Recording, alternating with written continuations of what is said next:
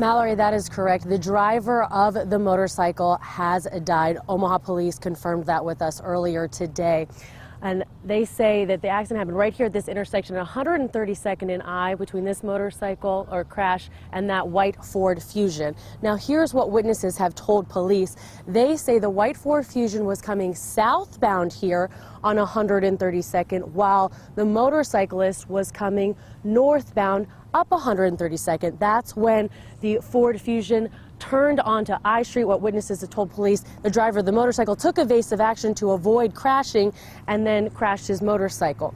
Now I'm going to have Wayne zoom in a little bit and kind of go over again. As I said before, the driver of the motorcycle was taken by ambulance and died on the way to the hospital.